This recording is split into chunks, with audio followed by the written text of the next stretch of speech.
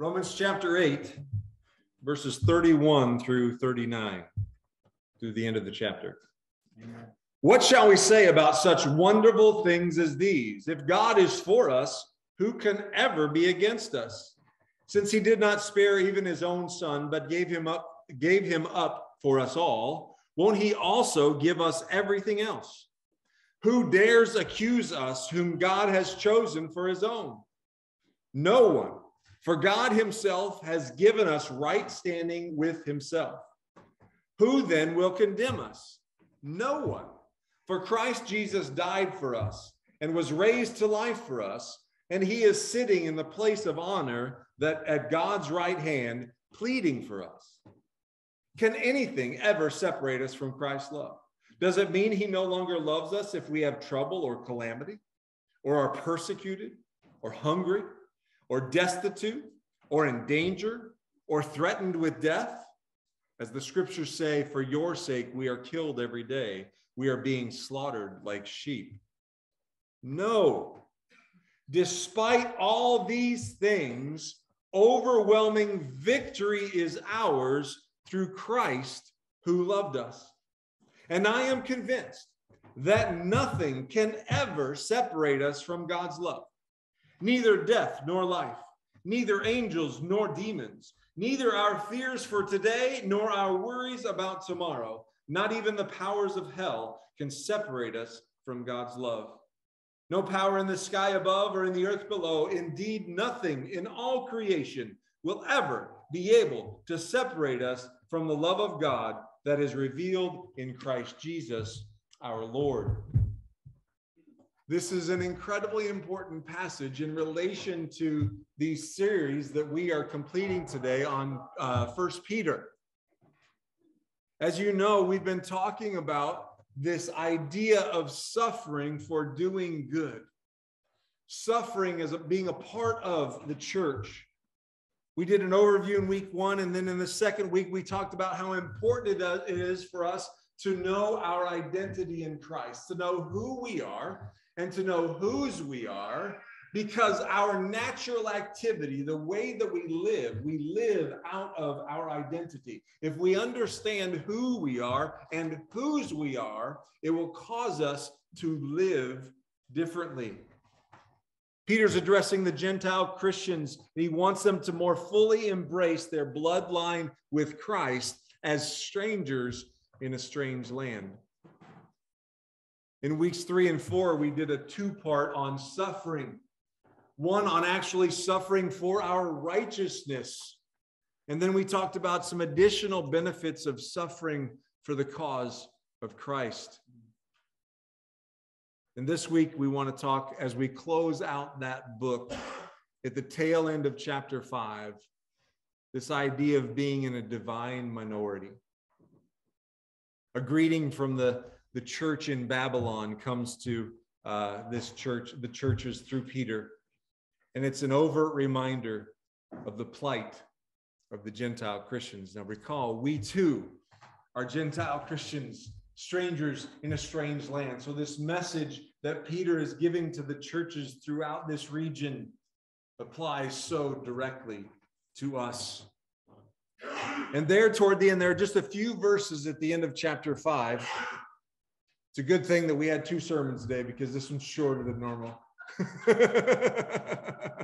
But there are just a few verses at the end of chapter 5.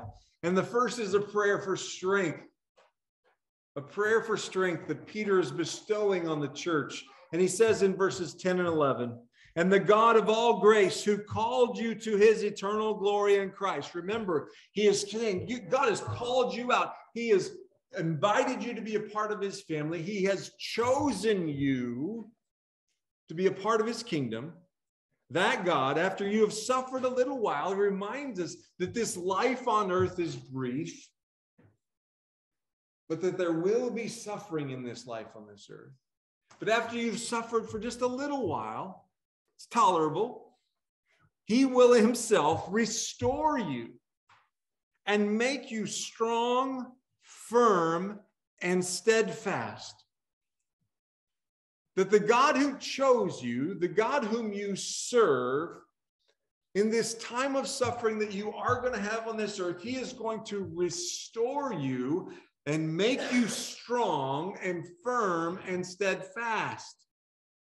It is a prayer for strengthening from the one and only God to his people. And then he says, to him, to God be the power forever and ever. Amen. Peter does not want the church, the Gentile church that he is speaking to, he doesn't want us to forget this deep connection that we have with the God of the universe. And that very same God who created everything specifically chose them and you and me to be a part of his family, to be a part of his kingdom. And as such, what comes with that is his fatherly protection and comfort, his fatherly restoration, his fatherly comfort, his fatherly strength and steadfastness. And he calls the church and he calls you and I to stand as firm as we possibly can in the strength of God, despite and in the midst of our struggles, our difficulties, and our suffering. He goes on, and I mentioned that he sends a greeting from the church in Babylon. This goes back to the fact that, remember, we talked about how throughout this book, Peter is reflecting back to the exiles of Egypt, the ones that were sold into slavery and that were brought out of slavery and into the promised land. And he keeps making this connection between this Old Testament reality and their New Testament reality, this fact that God has called them as strangers in a strange land into the kingdom of God, into the promised land. Yes. And he refers here to this church in Babylon. She who is in Babylon is the next couple of verses. Chosen together with you, send you her greetings. So what's this Babylon thing got to do with anything? Again, this is another reference back into the Old Testament language. And Babylon basically stands for any archetype. It's an archetype that is synonymous with any and all corrupt nations. So this is the church that's actually in Rome, the center of the Roman government, the center of the oppression that they are feeling throughout all of the region. And that church sends her greetings. And not only her greetings, but Peter is linking them together, realizing that we are a part of the universal church. You're not alone in your own little location. But the church, she in Babylon, is sending her greetings, and you were chosen together. Everyone in the worldwide church that God has called to be a part of his kingdom is together. She who is in Babylon, chosen together with you, send you her greetings. And so does my son Mark. Greet one another with a kiss of love, and peace to all of you who are in Christ. So Peter has just talked about the sufferings that come as being a part of being a follower of Jesus Christ. And now he is knitting together the larger church that's bigger than just this one little location and saying, you're part of something bigger. You're a part of something greater. You are a part of this family of God. And when you greet one another with a kiss of love, and may peace be upon you as a church. We understand that this is hard. Believe me, the church over here in Rome understands that it is hard. And yet they send you their greetings, and they want you to realize just how much we are in this together by the power of God through his Spirit and by the blood of Jesus Christ. Greetings from the church in Babylon. This is unveiled reference that reinforces the idea that these Gentile Christians continue to live in exile, but they're members of one kingdom, the kingdom of God. They are living within the borders of another kingdom, the kingdom of this world, but they are a part of the kingdom of God, and Peter doesn't want them to ever forget that. And he's writing to those churches. But again, I just keep coming back to the fact that he is writing to us. That we, an argument could be made, live in Babylon. But we are strangers in a strange world. And we must remember that our citizenship is not here. Our citizenship is in the kingdom of heaven. It's in the kingdom of God. And so much of that citizenship is a part of our being and a part of our mental understanding of it. And so Peter came at this over and over and over again throughout this particular book. And we came at it over and over and over again.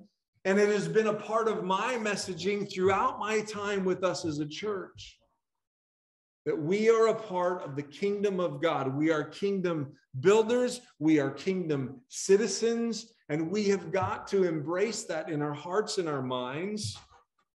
Amen. We need to understand our identity in Christ. We need to live out of that identity. I've said it a few times, even just this morning.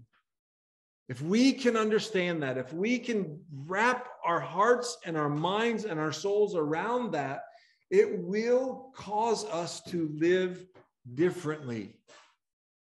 This book is not, I understand why people think it's a how-to book. Because there are a lot of do's and don'ts throughout. But that's not the spirit of its intention. It's a how-be book. It's a how to be a child of God book. It's a being thing, which means it has to go deep into our soul. And I just encourage you all to embrace this reality deep within your soul.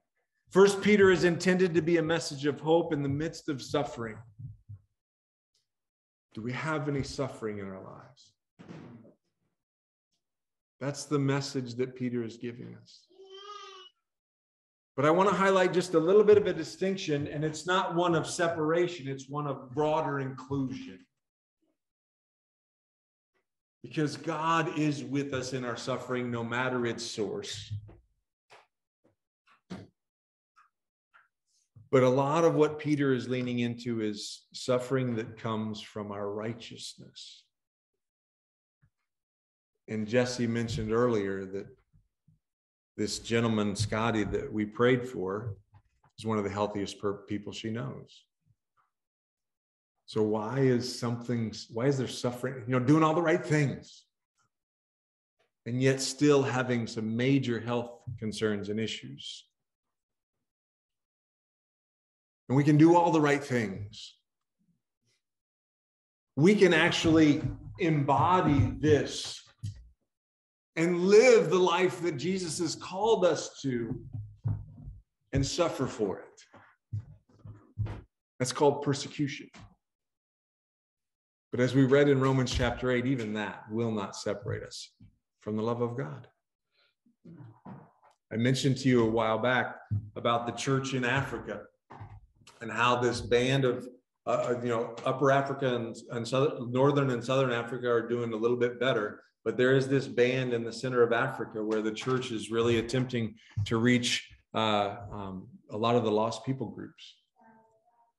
And there are struggles in getting the church to propagate itself within that arena. There are some that are successful and some that are not. And when I was talking to my contact there, if you'll recall, what separated the two strains of churches, the churches that are expanding and multiplying and the churches that are not? The churches that are expanding and multiplying are experiencing more persecution. And the reason they are experiencing more persecution is because they are loving more like Jesus, which is what's leading to its expansion as a church. And this is such a paradox for us. Why would I get more pushback and more flack and more ridicule and more persecution if I'm loving better? How does that work? Because we're strangers in a strange land. Because we are children of the kingdom of God living in Babylon. Babylon doesn't want it. We have to understand this. 1 Peter reminds the church that we should expect hostility because we are a misunderstood divine minority. And you and I have chosen to live under the rule of a different king, King Jesus. The reality is that holding up under the suffering of persecution is actually a gift to you and I. It's a struggle and it's hard, but it's a gift because it offers Christians, you and I, the opportunity to demonstrate a love that is beyond worldly comprehension. That we might love someone and they lash back in hatred and we continue to love. That is not natural. That is incomprehensible. And there's only one source of such love, Christ Jesus himself. We need to know who we are, and we need to know whose we are. Would you please pray with me? Gracious God and Heavenly Father, Lord Jesus, Holy Spirit, what a deep message we need to embrace and understand. Yes. Father, you love us so much. Nothing can separate us from your love. But Father, there is evil in this world.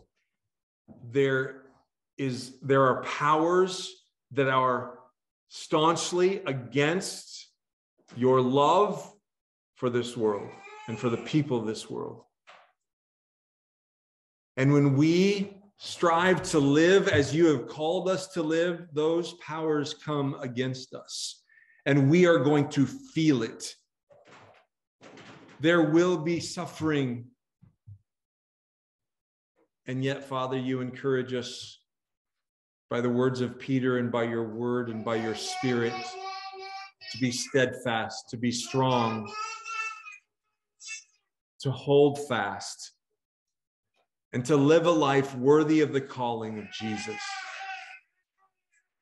We pray, Heavenly Father, for strength in that, for wisdom, for knowledge, for comfort. And I pray, Father, for an increased sense of identity as one of your children and as members of the kingdom of God. We love you and we praise you. It's the name of Jesus we pray.